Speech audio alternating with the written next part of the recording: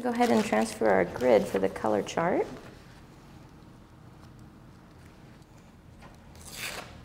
Again, securing with tape.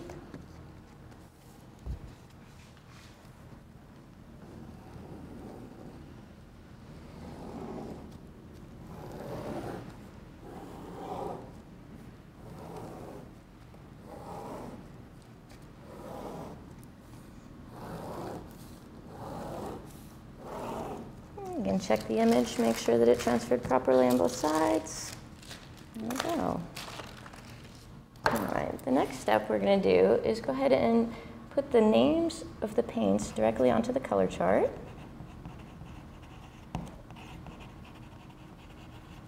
First is the Paranone Orange.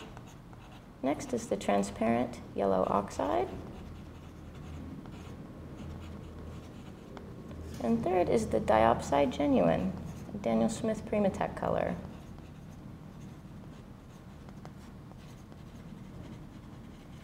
And you want to go ahead and put these on both sides of the color chart.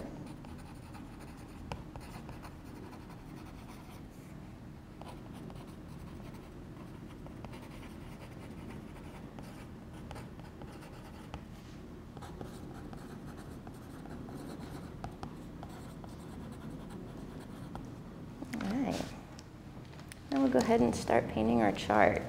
So because I don't want to get this messy, I'm going to go ahead and cover it with this again. We're going to go ahead and put out our colors. In the first one, Paranone Orange, nice bright opaque orange. Transparent yellow oxide. And the third is the diopside genuine.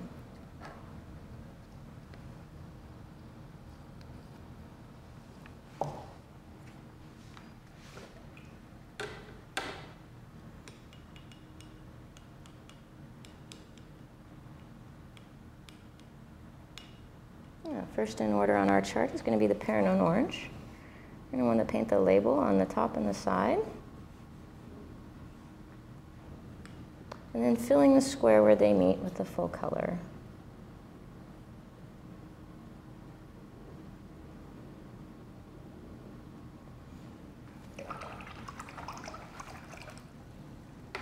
The next one here is going to be the transparent yellow oxide, again where they meet.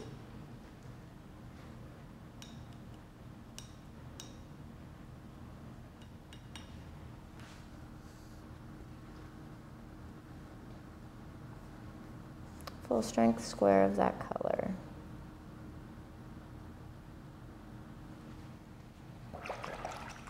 For the third one, the diopside genuine.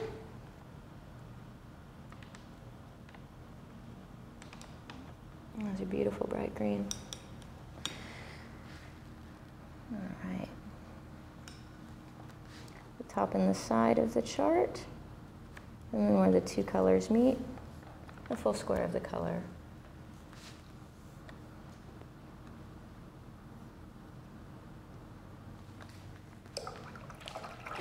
Our first mixture today, we're going to use the Paranone Orange and the transparent yellow.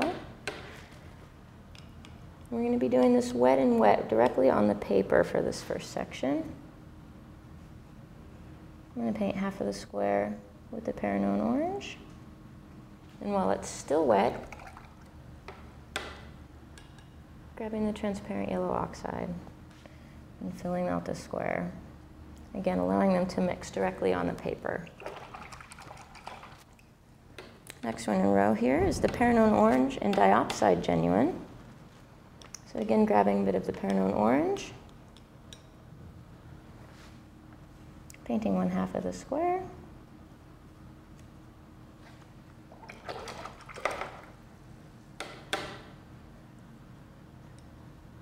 and then the diopside genuine, while it's still wet, again allowing them to mix directly in the square. The last wet and wet mixture, we're going to do the transparent yellow with the diopside genuine. This time starting with the transparent yellow. Painting in half the square. And again, while it's still wet, adding the diopside genuine. And allowing them to mix directly in that square, right in the center there. for the second half of this chart, we're going to mix them in the palette. The Paranone orange first.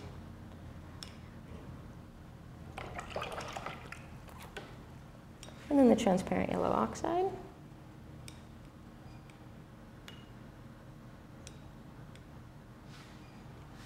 And using that mixture and painting directly in the square and filling it completely. For the next one, we use the Paranone orange and the diopside genuine. And mix it in the palette.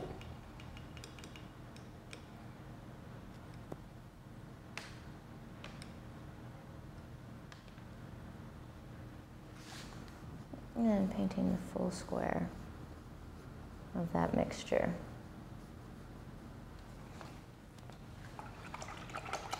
For the last mixture on this chart, we're going to use the diopside genuine and the transparent yellow. One last time, mixing directly in the palette. And then painting in the full square.